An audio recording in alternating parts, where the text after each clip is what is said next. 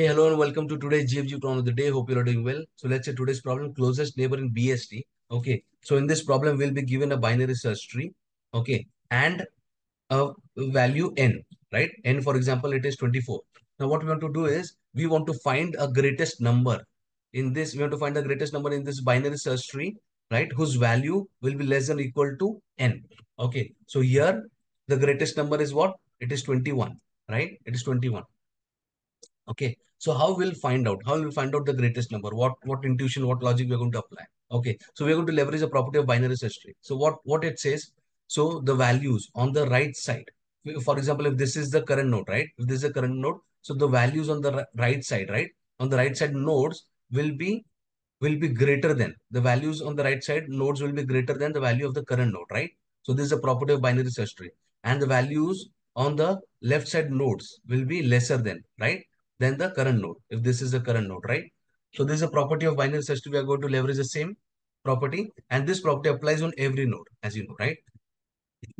So let's see. So for example, we'll maintain an answer variable. Okay, so we'll have a current pointer which will point to the root node. Okay, so here we are going to check if the current node value, if it is less than or equal to n.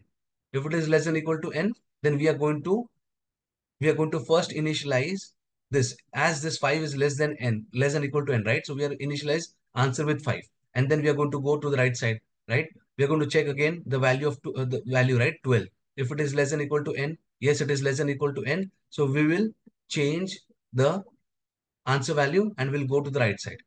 Here we are going to check if 21 is less than equal to n, right? Yes, it is. Then we are going to update the answer and then we are going to go to the right, right?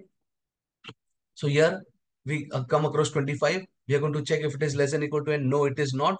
Then we are going to go to the left side. So whenever we find a greater value, right, a greater value than n, then we are going to go to the left side, searching for values, still searching for values which will be which will be greatest but less than equal to n. So it may be the case, right? It would have been year 23, right? It is still following the property of BST, right? So 23, it is greater than 21, right? And if you go to the left side, then this would have been the bigger number, right? 23 would have been the bigger number. But here, since we don't have anything, right? It is null.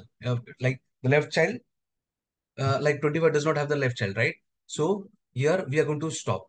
So whenever we come across null, we are going to stop. Okay. And whatever we have, right, the answer variable, we are going to return. So 21 is the answer, right? So we're going to return that. Okay. So this is the intuition behind solving the problem. So before going to the code, I would request you to subscribe to my channel. Okay, thank you so much. Now I'm going to show you the Java code followed by C++. Okay. So let's quickly write the code. Node cur equal to file cur is not equal to none. What we're going to do, we're going to check if current dot key, right? If it is less than equal to n, then we'll also have answer variable which will initialize with -1, right? Now since the current node, it is less than n, right? So we'll initialize our answer with current dot key, right? And we'll go to the right.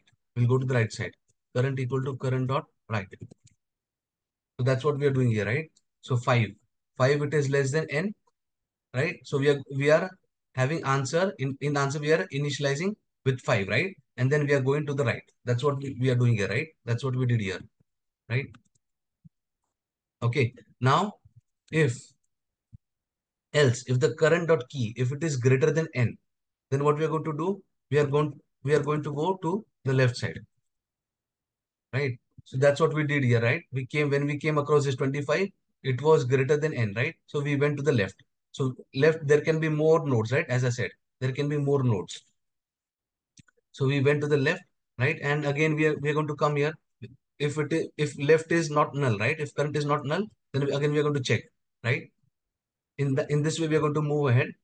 So yes, so we simply return once we find current as null. So we are going to return the answer. Let me compile it.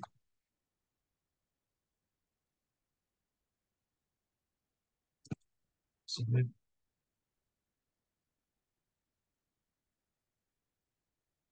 So yeah, the test cases have been executed. I would request you to subscribe to my channel and like the video. Let me now show the C++ code. It's almost the same, right?